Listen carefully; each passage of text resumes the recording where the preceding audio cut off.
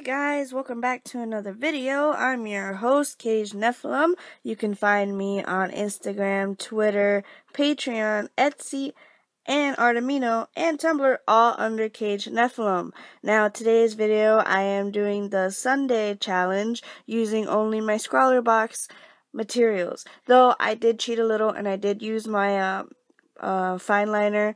That way I could line the artworks. But other than that, yeah, that's what I did. I just did that instead. This video, it themed is Sunday, and I wanted to do a more pinup style, picture because I, really like drawing pinups, and I decided to make a girl who's either part Sundae or just have Sundae stuff all over her. Yes, she's nude, but you can't really see those parts, so, I was able to craftily hide it with things. So yes, that's what I did. I'm not really sure if I like these markers, to be honest, because they're technically not markers. I mean, they're markers, but they're not markers because the brush tip of it is like a paintbrush. And it's alright, but it took me a while to color the skin with the flesh tone.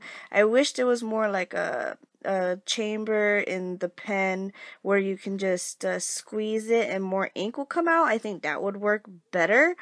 But the other two colors were very bright and pigmented, so I was able to easily color the stuff with the blue and the pink. But this flesh skin tone-ish color took a while to get what I wanted. I had to layer it a couple of times, unlike the other colors where I just had to color it once and it was very bright and pigmented.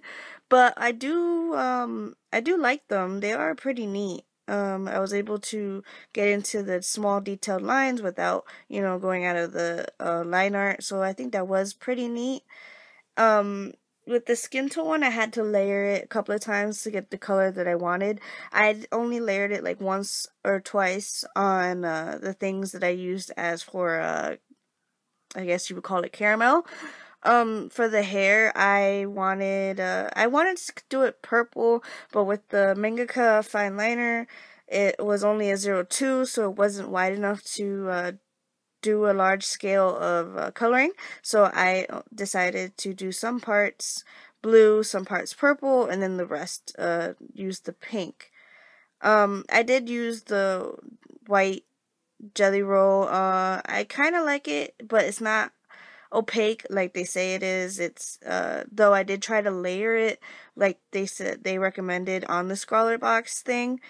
Couldn't really layer it very much, and it's kind of blended in with the colors that I used on top, even though the picture was dry. The marker was dried on the picture. So, I'm not really sure if I liked it very much, but I might just stick to my regular Sigma Uniball jelly roll, or even just my jelly rolls for that. So, I'm not really too sure. I did use the mangaka liner for sprinkles on all the whipped cream areas and on top of the ice creams and the whipped creams and on the bananas, because you can't have a sundae without bananas and cherries and sprinkles and whipped cream and some kind of sauce. I'm not a chocolate fan, and I didn't have a brown or was able to use a brown to do chocolate, so I liked that I could use the flesh tone for the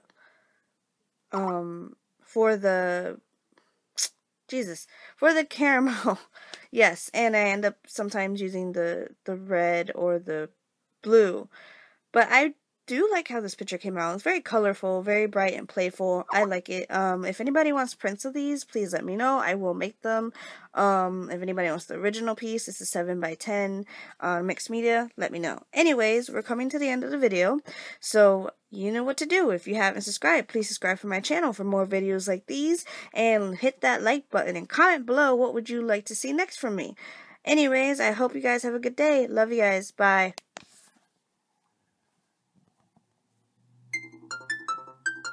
Hey guys, welcome back to another video. I'm your host, Cage Nephilim. You can find me on Instagram, Twitter, Patreon, Etsy, and Amino, and Tumblr, all under Cage Nephilim.